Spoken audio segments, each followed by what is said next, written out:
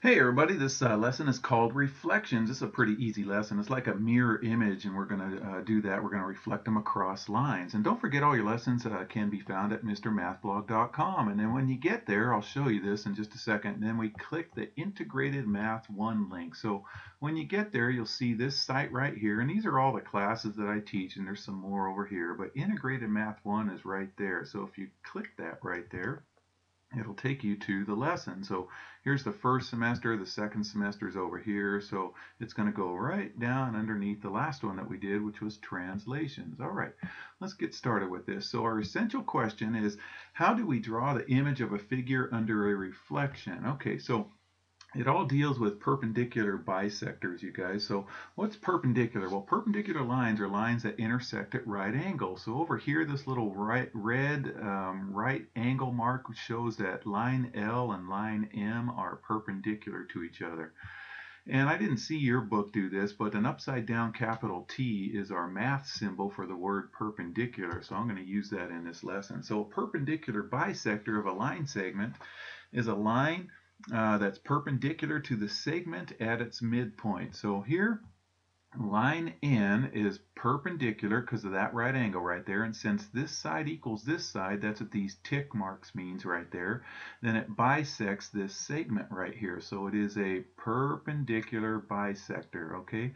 So it doesn't have to be a line. It could be a ray or anything that goes through the midpoint. Even a plane can go through that midpoint right there, or other segments can go through that midpoint. But here we're just talking about lines that are perpendicular bisectors. So a reflection across the line L maps a point P to its image P prime, making the line L a perpendicular bisector of P prime. So basically, if I'm going to reflect this point over this line, it has to go in a perpendicular fashion, so it has to go so there's a right angle, and whatever this distance is, it has to equal that distance right there. That's all this says right there. So if a point is on the line, then the reflection is itself. Okay, so we're going to draw the image of triangle ABC after reflecting it across this line. So this triangle ABC, we're going to reflect it over there. So how we do that, you guys, is we draw segments with endpoints at vertex A, and then we'll do it with B and C also, so that it goes perpendicular to the line L, and it bisects it. It's bisected by line L. So what we're going to do is draw a dotted line so it goes straight over, so it makes a nice right angle right there. And whatever this distance is, it's going to have to be the same on that side right there. Okay, so there's A prime right there. Okay, so notice this distance is the same as that distance, and there's a right angle right there. Okay, so as long as it is, then this is a reflection. So now we're going to do the same thing with vertices B and C. So there they are right there, and we're going to label them B prime and C prime. Okay, so this little apostrophe means A prime is the reflection of A, B prime is the reflection of B, and C prime is the reflection of C. Okay, and then we connect them all up, and there's our reflection right there. That's how we do a reflection. Now, later on in further lessons, we don't need these segments right here, but in this lesson, you're going to be asked to draw these little perpendicular bisected segments right here. Okay, but later we won't have to do that. Okay, so we'll do that with this one right here. Okay, so we're going to go ahead and draw a segment with endpoint A so that the segment is the perpendicular to line L, and L bisects it. So we're going to go straight here to make a right angle and make it the same distance over there on that side right there. Okay, so there's a nice right angle, and so whatever this length is, it's equal to this length right here. All right, and then we're going to do the same thing from B and C. Now C is its own point, so the reflection of C is just C prime. It's going to be right there. Okay, so but B, we got to go straight across right there and then connect them up. Okay, so there it is right there. Now, can you see this blue triangle going reflected over, and it's reflected over this line? This line is like a mirror right there, and I'm kind of tilting my head sideways right here, and then this blue guy gets reflected over there. This red guy is a reflection of the blue guy right there. Okay, all right, so rules for reflections on a coordinate plane. Okay, so if we reflect the ordered pair xy across the x-axis, and all that does, the x-axis is this horizontal one right here. The x stays the same, but the y is opposite signs. And similarly, if we go across the y-axis, the x is the opposite sign and the y is the same.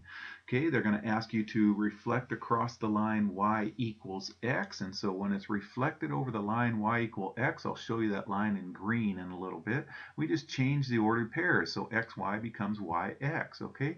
And then across the line y equals negative x, we change the ordered pairs and then we make them opposites of each other, negative y, negative x, okay? So let's reflect this figure with the given vertices across the given line, okay? So here's the triangle MNP, and we're going to reflect that across the y-axis right there. Okay, so remember, you guys, we're going across the y-axis. The x is opposite, you guys. So this is going to become negative 1, 2. This is going to be negative 1, 4. This is going to be negative 3, 3 right there. Okay, so there we go. And then when we graph those guys, so the preimage is the blue guy, so there's that one right there, and then reflect it right over, so predict which quadrant it's going to be in. Well, this is quadrant 1, this is quadrant 2, this is quadrant 3, this is quadrant 4, so if it's in this quadrant and it's going to be reflected over the y-axis, it's going to be over here. Okay, and then when we graph those red guys right there, so it's going to be put over there in quadrant 2, okay?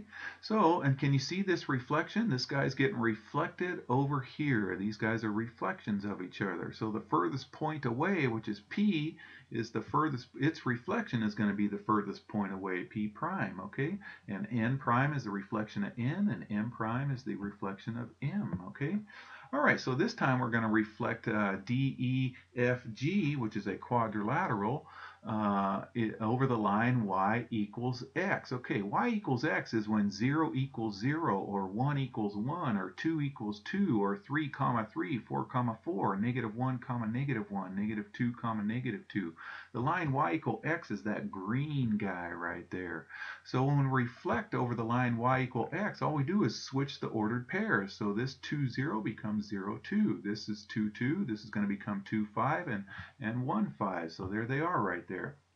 Okay, so let's graph the preimage. So that's this blue guy right here. So 2, 0 is D, 2, 2 is going to be E, 5, 2, here's over 5 up 2, here's F, and then 5, 1 is going to be G right there. Okay, did I do that right? Yeah. Okay, so now we're going to go ahead and since DEFG is in quadrant 1, and if we reflect it over here, it's going to stick us in quadrant 1 still, except this guy is going to be reflected over here. We're just switching the ordered pairs. So let's go ahead and graph that, and there it is right there. Okay, so as long as we follow the rules of the reflections that we just talked about, and the rule of reflection of y equal x just means change the x and y to yx, okay? All right, so given that triangle A prime, B prime, C prime, this red guy, is the image of triangle ABC under a reflection, let's draw the line of reflection. Well, remember, the line of reflection means we got those perpendicular bisectors. So let's draw the segments from A to A prime, from B to B prime, and from C to C prime, okay?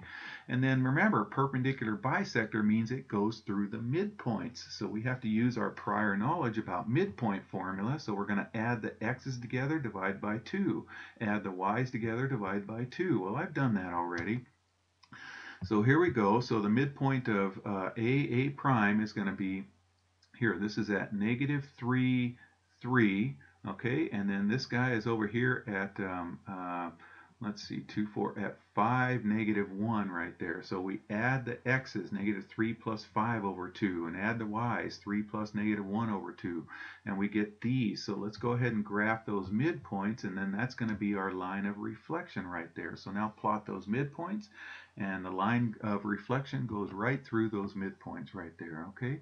So that's how you do those ones. You find the midpoint. So we're going to do the same thing with this one. So given the red triangle is the reflection of the blue triangle, draw the line of reflection. So let's connect A to A prime, okay, B to B prime, and C to C prime. And so then we're going to find the midpoint. So I've done the midpoints. I'm surprised. I thought I connected those. But anyways, so we're going to have to find the midpoints of this ordered pair, which is at over 4 up 7, so we add 4 plus, and then this guy's over 6 up 3, so we add the x's, 4 plus 6 over 2, and then 7 plus 3 over 2, and that gives us these ordered pairs. So the midpoint of A prime is at 5, 5, so it's going to be right there. The midpoint of B prime, so from B to B prime is going to be at 1, 3, so over 1, 3. So the midpoint's going right there. It's going through 5, 5, and the other one's going through 3, 4. There's 3, there's 4. So those are the midpoints, and so that's where our line goes through. Our line of reflection is right there. So we got to find the midpoints of A prime, C prime, and B prime, and then where those midpoints connect up, they should be on the straight line, and that's our reflection line right there. All right, you guys, if you're in my class, that's your assignment. Take care.